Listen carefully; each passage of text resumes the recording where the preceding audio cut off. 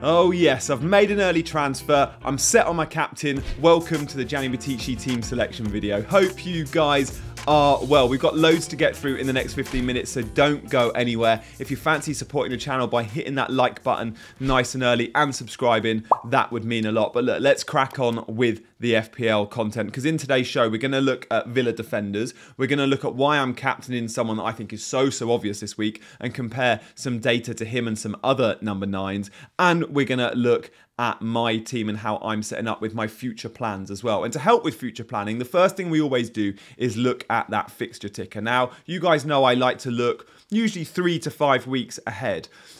But I'm looking at a slightly bigger view at the moment because of future doubles and future blank game weeks. And as the weeks go on, I think by this time next week, we're going to know more about some double game weeks. But for the time being, we can look ahead to game week 26, which is when the Carabao Cup final will take place. And we can look at where there might be some blank game weeks there. Obviously, the Carabao Cup quarterfinals this week, and now we know a little bit more, don't we? So let's have a look on the scout ticker, and I've gone all the way through to 26. Now, before we look at possible blanks in 26, let's just look at the teams that have got really nice fixtures. I mean, straight away, Brighton catch your eye. Worth noting, Brighton will be without the likes of Matoma and Adingra, two of their creative sources during the AFCON and Asia Cup. Lamptey's also going, that won't affect them too much. Man United high on the ticker too, but then at number 3, you got Aston Villa, and Villa's a team we're going to talk about. There's a lot looking at defensive transfers this week, and I completely understand why. Aston Villa kept clean sheets against Arsenal and Man City, both at home, but look very likely to keep a clean sheet, in my opinion, against Sheffield United at home. And then it's the home form when you look at clean sheets, and they've got home fixtures coming up against Burnley, against United, against Forest. I could see cleans in all of them. Against Newcastle, maybe not, but some nice away fixtures in there too. The Aston Villa defenders are cheap as well. So look, we'll rank them in a minute, but let's just give the sort of helicopter view on blanks and doubles. We are due to get double game week announcements soon, I think. They will include the Bournemouth and Luton fixture.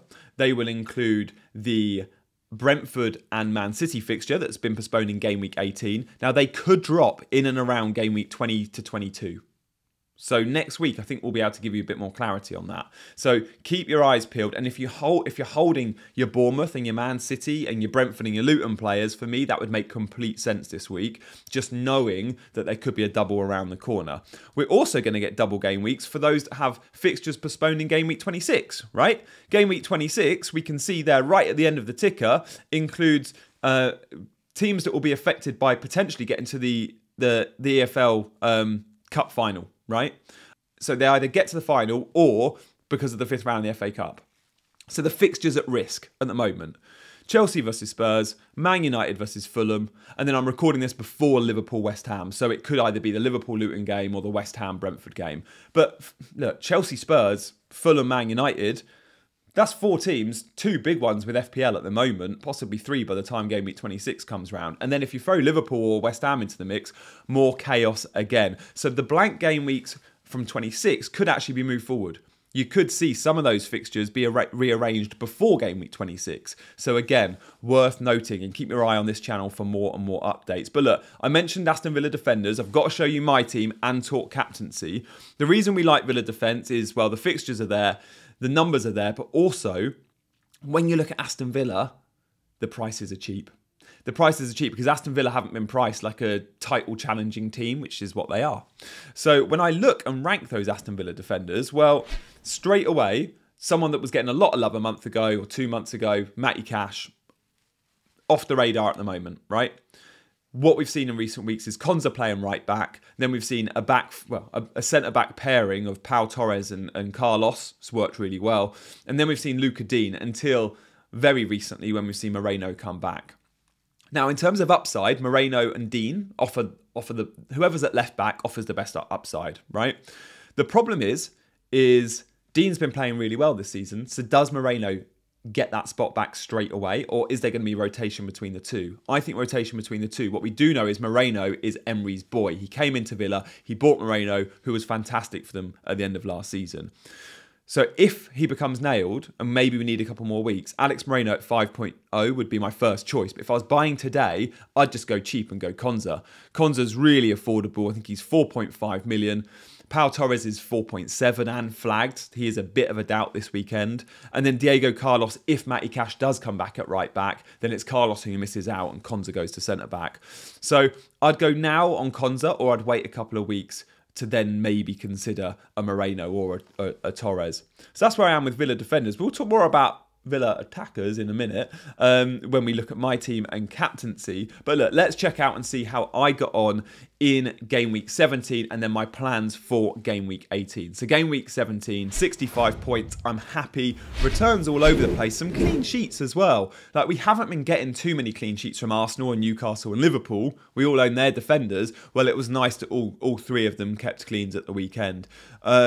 So there we go, fairly happy. But small green arrows, slow and steady wins the race and all that. And when I look, I was like, okay, how many times have I green arrows in a row? Let's go back and look at your season history. And you can do this really easily when you just go game week history on the FPL website. And I can see like the first few game weeks up to game week 5, red arrows. You expect that at the start of the season. And then I had a green and a few more reds. But from game week 10, I've only had one red arrow, and that was in game week 11.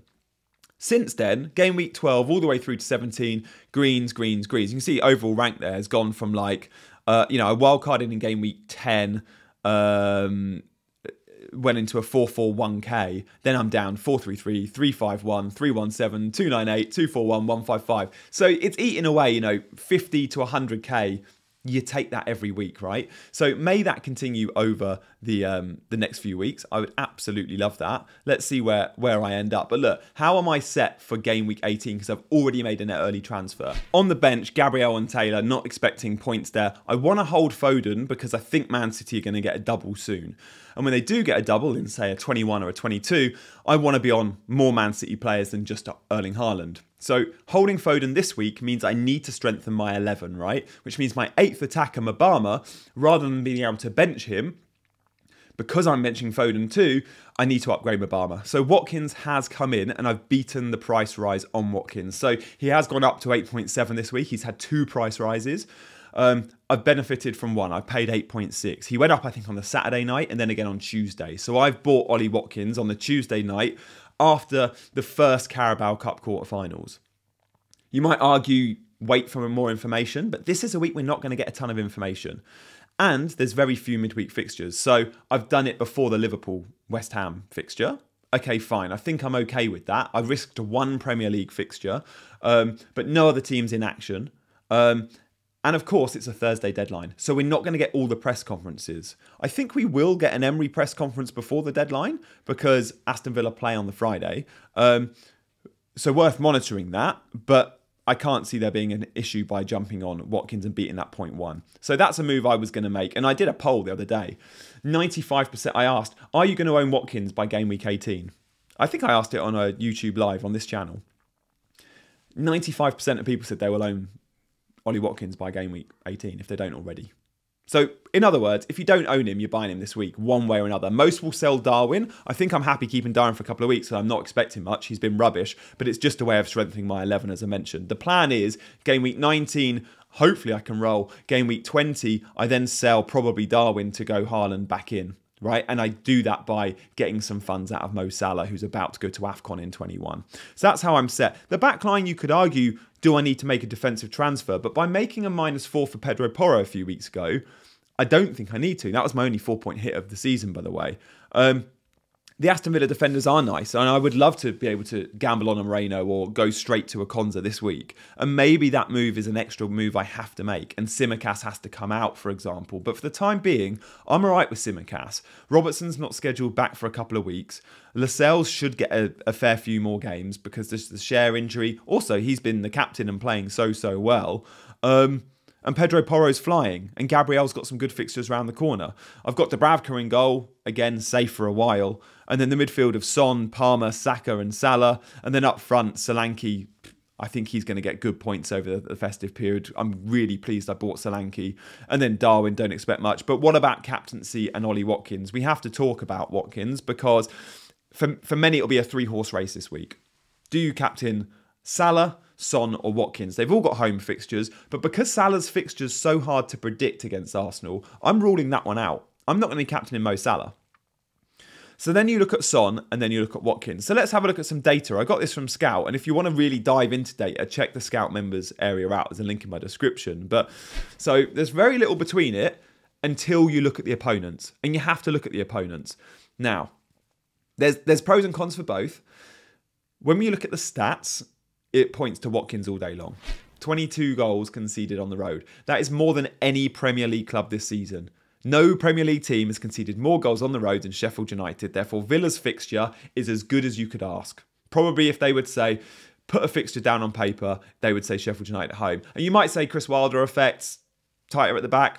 If you watch that second half against Chelsea, they made Chelsea look like Brazil. Honestly, Sheffield United are still loose with the new manager. When you look at Everton at the back this season, they've been pretty good. They are top half. They've only conceded 11 on the road. They've been keeping clean sheets recently as well.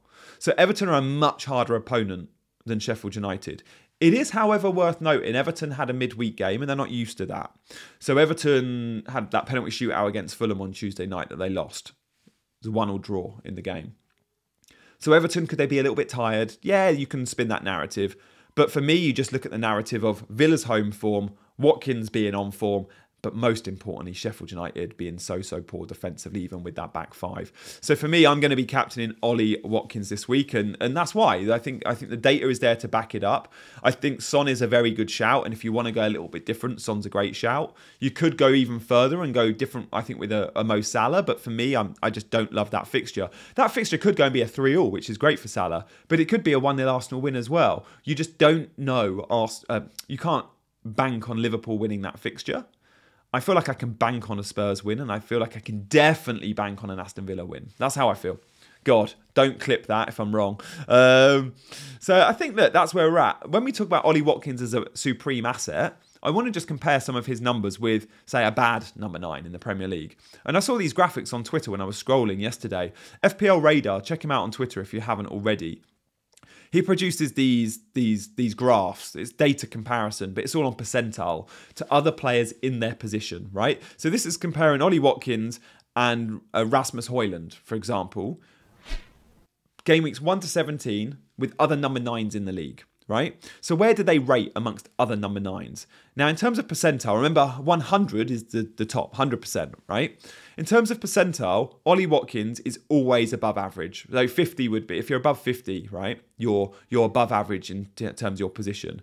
But look, he's always hitting the 66 is his lowest. He's always hitting high 70s, 80s or 90s. So for key passes, 97.